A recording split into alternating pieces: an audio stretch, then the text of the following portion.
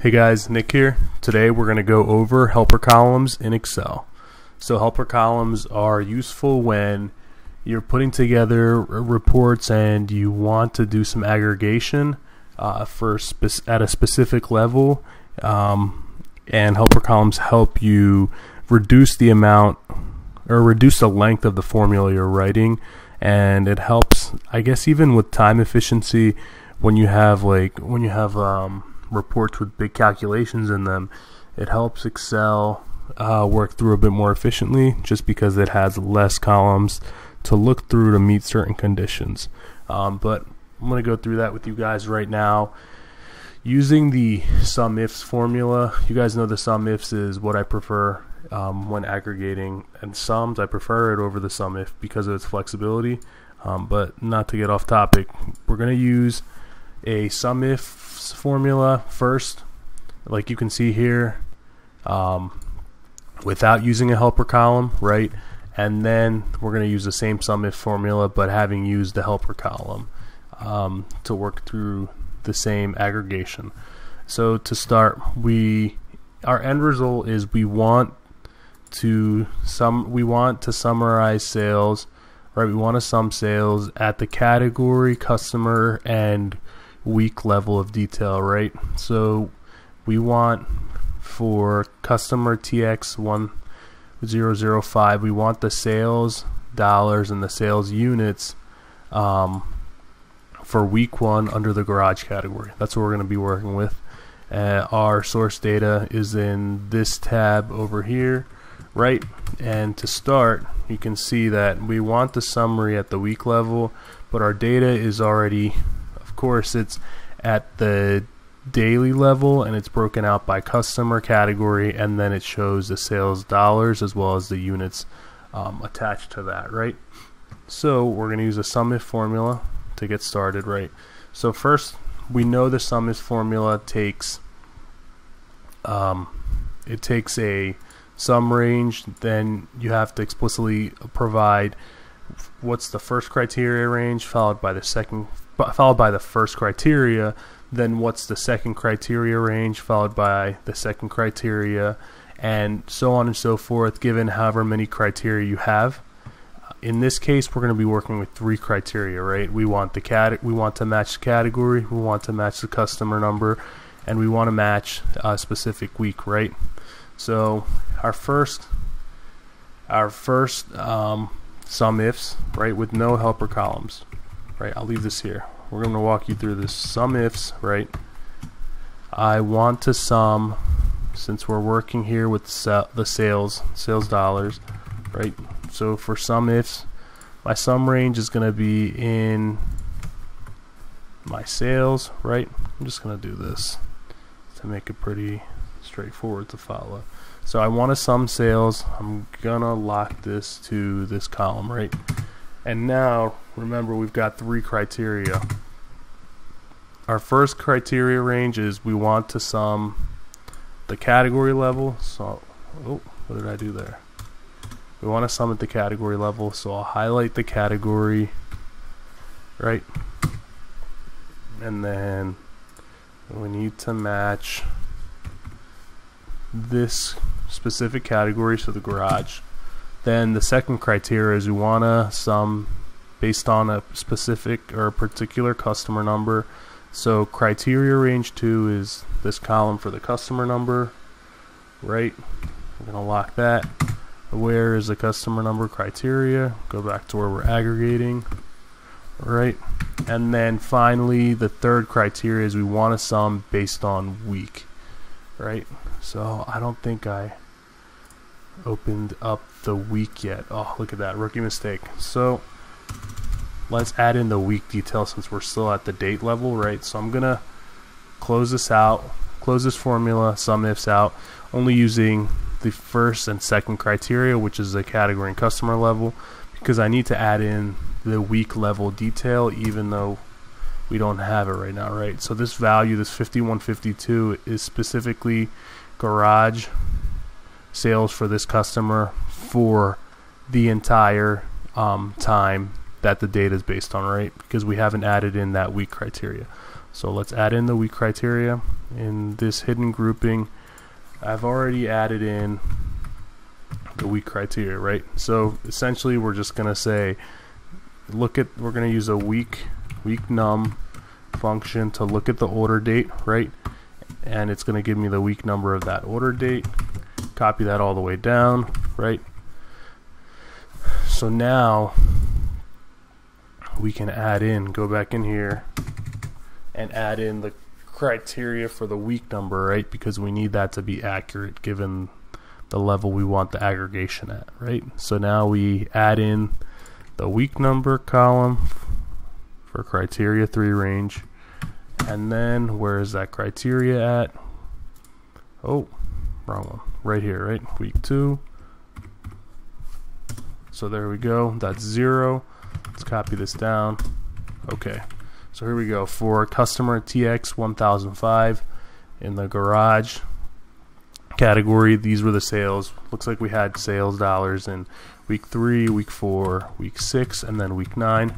So without using helper columns here, you can see we had to provide each criteria's range, where the criteria is listed at, right?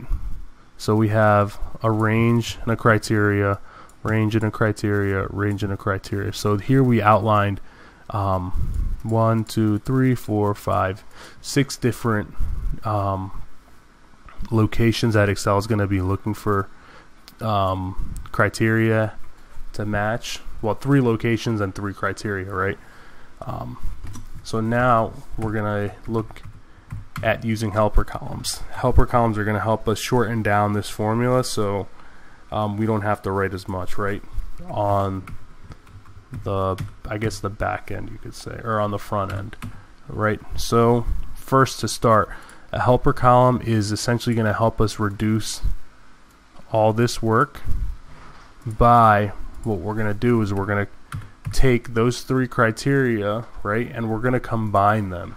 That's the thought, right? We're going to combine these 3 criteria to give us a particular ID based on those criterias, right? So what we're going to do from there, once we have those IDs, is we're going to point our criteria range and our criteria to look for that particular ID. So then we're only specifying at the end of the day 1 criteria range and 1 criteria, right? A little difficult to follow. We'll work through it right now, right? So first, let's create the ID for the criteria.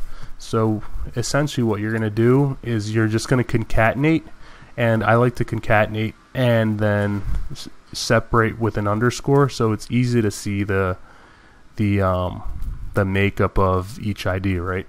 So you're just simply gonna take, right, each criteria, right? So we know we want to aggregate at the category, customer, and week level, right? So what I'm gonna do is say first criteria is category, right? Then I'm gonna add in my underscore, right? So first criteria is category. Let me copy this. Second criteria is the customer number, right? So added that in, then add my underscore, and the last criteria is the week number. So now we have category, category, customer, and week number. So that's a combination of the 3 criteria, right? And that's 1 specific ID. Oh, so it looks like I did it backwards for this one. So let me copy this all the way down, right? So now every row matches a particular criteria, right? Every row actually has its criteria outlined. So this row shows we're looking at outdoors for Texas 7378, or TX 7378, excuse me, for week 1. Right, we go down further. This row, it says we're looking at housewares, customer RI6139 for week 3.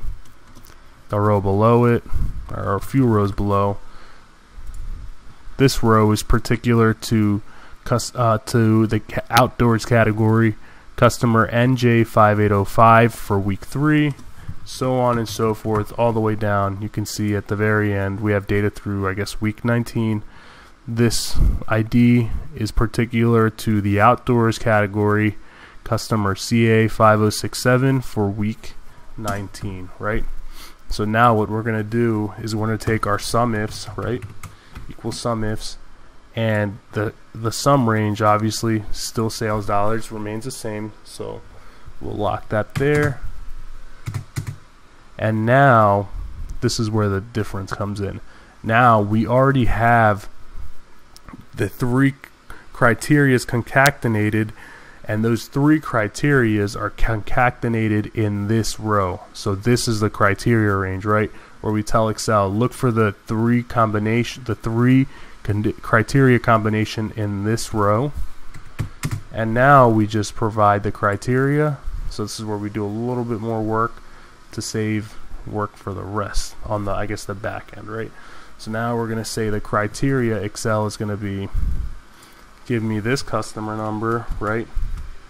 And then give me my underscore again, right? So concatenate this customer number. Oh no, I'm sorry, concatenate this category, right? Then give me the underscore, and then concatenate along for this customer number, right? Give me an underscore, and then concatenate for this particular week, right? So this is my criteria, right? This combination of category, customer, and week number. Let me just add in some cell references over here.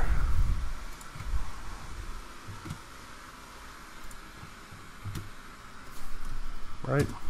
So now if we copy this down, we should see 1417 over here. Alright, check that out. 2141, 0, that lines up. 406 here. Okay, 411 here. Let's just copy it all the way down. Right? So it matches exactly, right? The advantage to the helper column is that we had to type less, right? Less typing, so it's quicker to implement these. Not only that, but Excel has to look through less, right? So Excel now is not looking through column H, matching here, then column G, matching here, then column E, matching here. Now Excel is simply looking through column B and matching this combination, right? So we're helping Excel out as well. And I guess not only that, but it's easier to follow our formula, right? Because now instead of having what we saw was the 6 arguments just for the criteria, we only have 2 arguments technically, right? So that's where helper columns come into play. It helps increase our efficiency, increase Excel's efficiency, and it makes it easier to read, right? Our formula when we have to go back and say do diagnosis, or if we want to change it up a bit. A few things to keep in mind, right?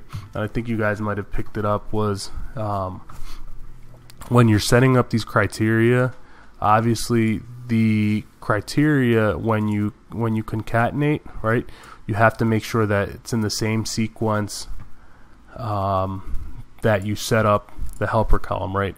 So here we have the helper column set up as category, customer number, and week number. So let me update this. Category, customer number, and week number, right? So you have to have that same sequence, that same order of the concatenation has to follow in both, has to be the same in both your criteria range as well as your actual criteria. Otherwise, you're not going to have matches, right? Because there won't be any actual match if they're not in the same order on both ends. So something to keep in mind. But a beauty, once you have the helper column set up, like you can see how I did, you can just hide your columns and it's not there, it's not visible. but you still have the savings on the back end through the efficiency, and it's easier to read. But anyways, guys, this is the helper columns. If you have any more questions or if anything's unclear, just shoot me a comment and I'll get back to you as soon as possible. Like always, hit the like button, hit the subscribe button, and share this with any of your friends that are learning how to put together reports to help them analyze data. Alright guys, catch you on the next one.